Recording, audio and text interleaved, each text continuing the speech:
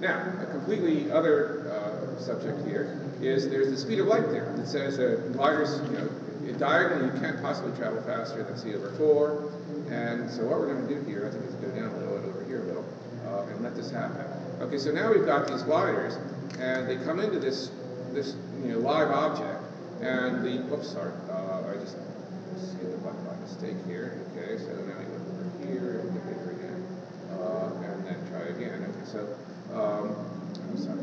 Okay, so then finally, you'll see that what happened was that the two gliders that were in the middle diagonal, somehow got ahead. So in some sense, they flew it faster than the speed of light through this disturbance, or kind of hyperspace there or something. And then the same thing can happen. The rule for horizontal motion is c over 2. So if you have spaceships flying into this device here, they get again time warped ahead of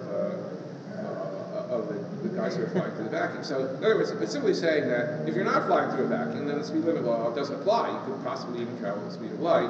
And in fact, here's an example where something really does. This is a light speed telegraph. Right here we have two, I should just do this. We have these two spaceships, which, can I just do this? Yeah, okay, we have these two spaceships, one heading this way, one heading this way. And now we speed this thing up.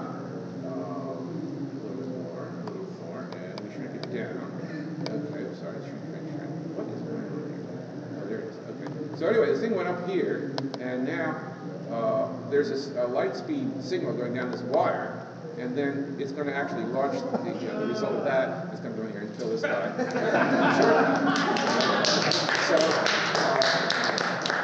Anyway, so again, so the lesson is, if it ain't a vacuum, then the speed limit is invalid. All right. So all of this cleverness, can basically, get tedious after a while. Whatever happened to the good old tradition of just screwing around and staring for hours at the evolving consequences. And a perfect medium for that is these things called line puffers. And line puffers, they fly along, and they are so vigorous that right behind the engine here, it goes through almost every possible binary state. It's just really, really vigorous. So if we let this thing run, and just chase it a little bit here, I guess, we can basically just screw around like this on a gigantic scale. And what I'll do is, instead of just staring mindlessly at this, I'm going to fast forward it 9.7 million generations and show you what it looks like later.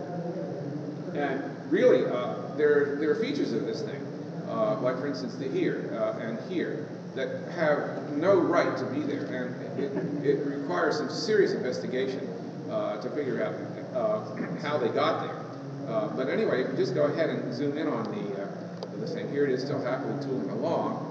What I want to do is just grab that and shift delete again and blow away the entire exhaust plume so that you can just run this thing a little faster. Okay, so now I'm just going to chase this thing. Okay, so here we are, just still doing what it was doing. Oh, and it just collapsed. Okay, and it does that, I promise. Even if you don't erase the tail, it just was never a puffer train. And again, it's an example of what I just showed you before, and that is, if it's not a vacuum, there's no speed limit, or speed limit is c. And so what happened was some bad news flew up through that non-vacuous exhaust plume and overtook the puffer engine and killed it. And so if you don't see a period in a puffer train, you don't know you have a puffer train. So now, here's another kind of fun, mindless activity.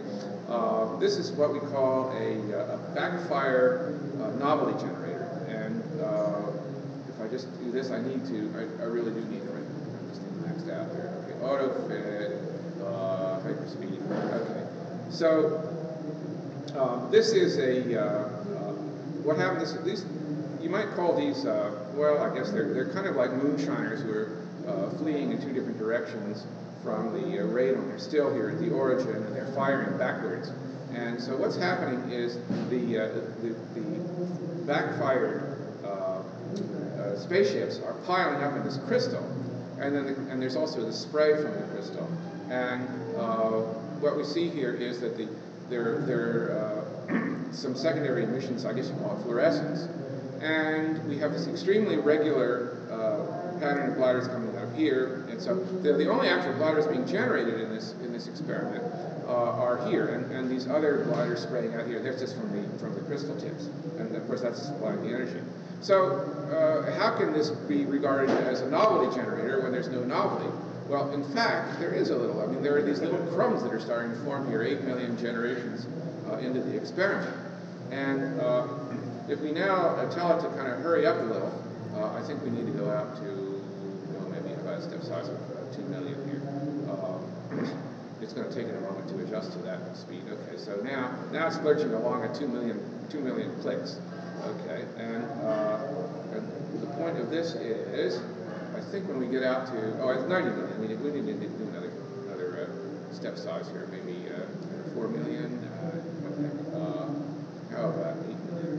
Okay, so yeah, we'll just have to wait. It has to. So now it's cranked up the hash table, and now we're marching along 8 million per whack. I think we need to get up to that. One more thing. Yeah, one more here. Yeah. I'm somewhat flabbergasted by that. Oh, there it is. Okay. Oh, I missed this one. Here it is. I'm sorry. Way back at 90 million, a glider came out of there. Okay. Now, I mean, how can this thing screw around for 90 million and then suddenly throw the glider out there? Well, if you're a very patient sort of person, then you might watch it for 28 billion. And if we watch it for 28 billion, which we need to just load in here, we'll see that instead of one glider out of here, we have a huge column here, two columns of gliders coming out of here. And in fact, we got one out of here. Now, in fact, we actually got one out of here back at 5 billion, just practically the dawn of time here. See, there's one right there.